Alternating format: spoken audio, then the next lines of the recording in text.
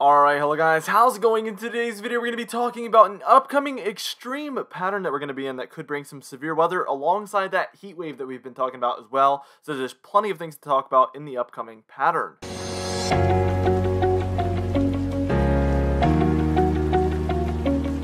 Now, first things first, I wanted to mention this is going to be the storm reports from May 17th. Like I've been saying, been uploading these scheduled uploads, so this could be, I'm making this at some point during my vacation. But I don't know when I'm going to upload this video. But this was May 17th. We did have plenty of severe weather going on. That was a moderate risk of severe weather. We had 20 tornado reports so far, 29 wind reports, and then 68 hail reports. That comes to a total of 117 total reports of severe weather. So very, very extreme severe weather day that we actually had just on May 17th. Now, quickly, I wanted to show you how the pattern has been going, and then we're going to kind of compare that to how it is expected to go. Now, this is the past 10 days temperature anomalies, and as you can see, the greens, the blues, that is indicating below normal temperatures there, especially the greens, and then those areas in the Ohio Valley that are almost like a very light shade there, almost a whitish color there. That is where we've had very far below normal temperatures over the previous 10-day period. Here's the past 5 days, and as you can see, we've also had far below normal temperatures. A little bit of a different location there, though, mostly the southeastern corner of the United States, dealing with those far below normal temperatures over the previous 5 days. You can also see that PNA out west. We have those very far above normal temperatures in the western United States and the northern United States as well over the past 5 days. Now, let's go ahead and finally take a look at the future now, and this is going to be for the day today, Tuesday, May 18th. As you can see, mostly some near normal conditions for the eastern United States. Going to be kind of a pleasant change after the pattern we've been in.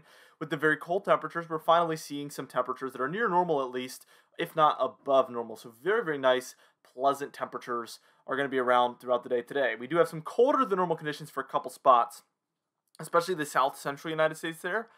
And then also the northwestern United States. Outside of that, it's near normal or above normal mostly.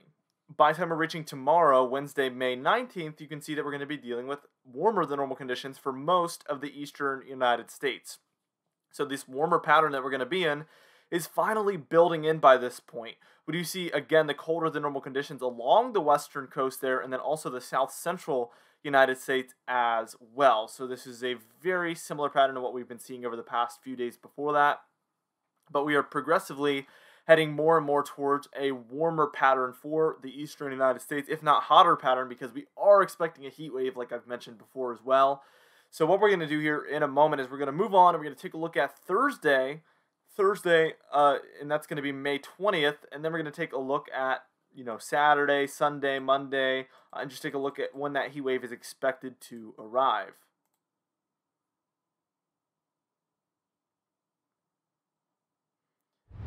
Alright, now here we are taking a look here at Thursday, May 20th, and as you can see, we're dealing with those colder than normal conditions in the western United States. That encourages some hot air to move into the eastern United States, and you can see that that is taking place. That is what we call a negative PNA. I've been talking about this for probably about a month now, trying to teach you guys about this negative PNA and how we're going to go from a positive PNA to a negative PNA and exactly what that means for the weather in the United States or where you live. So we're dealing with some very hot temperatures in the eastern United States, but not nearly a heat wave yet. That is on the way, though. By the time we reach Saturday, May 22nd, you can see that we have very warm temperatures compared to normal for the eastern United States. The further north you go, the more above normal it is. But basically, we're going to see widespread 80s in the eastern United States. We see colder than normal conditions still for the western United States, which is going to help that warmer pattern build in for the eastern United States and just stick around overall mostly. Now, by the time we are reaching about Sunday, that's going to be May 23rd, you can see that we still are dealing with the warmer than normal conditions in the eastern United States. So basically, it just has not gone away by this point, which is obvious. We still see some colder temperatures around for the western United States, which is very, very interesting. And that's just going to prolong this pattern we're in here overall. Now, by the time we move this towards about Monday time frame, and that's going to be May 24th, you can see that it is a lot of the same. There's reds around for the eastern United States, the blue around for the western United States mostly, which is indicating a cold in the west, warm in the east pattern here, which is the pattern that we've been expecting to move into. And finally, it is arriving here by this point. Very, very awesome to see this just coming around and actually occurring.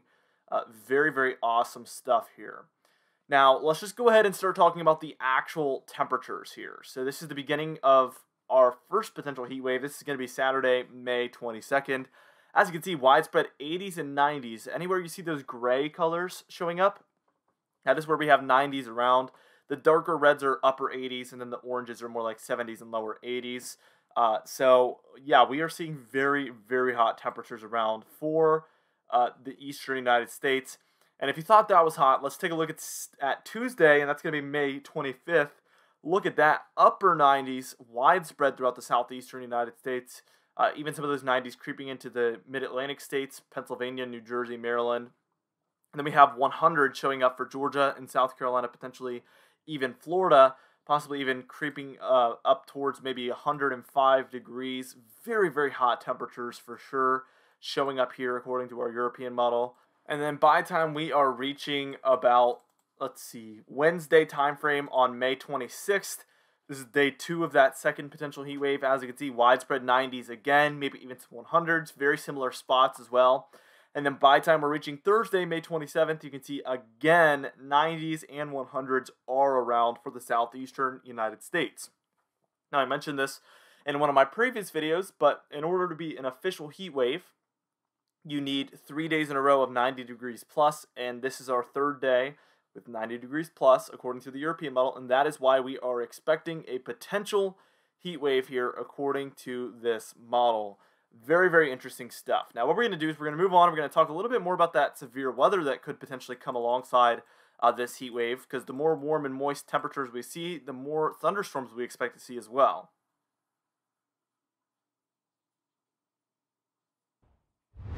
Alright, now here we are taking a look at our convective available potential energy, and there is plenty of CAPE that's going to be around due to all of this warm and moist air that is moving in.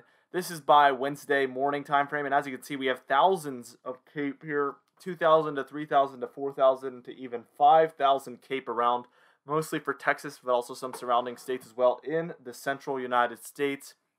This is just going to increase those odds of severe weather activity. The more CAPE we have around, the more potential energy that is around for those thunderstorms, obviously. CAPE stands for convective available potential energy, so that's pretty obvious. Now, by the time we're reaching about Friday, May 21st, we have 1,000 to 2,000 to even 3,000 CAPE around here in the United States, the central United States. And then by the time we're reaching Tuesday, May 25th, you can see another event that is potential. We have 1,000, 2,000 to 3,000 to even 4,000 CAPE around here for the central United States on Tuesday, according to the European model.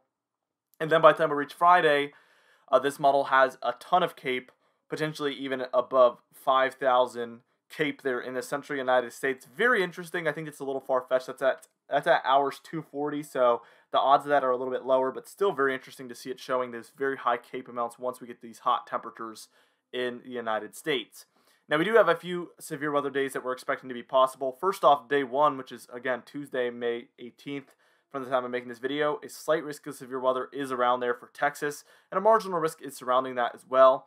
And then we have our day 3 risk, which is for Thursday, May 20th. I do expect this video will be out by then, obviously.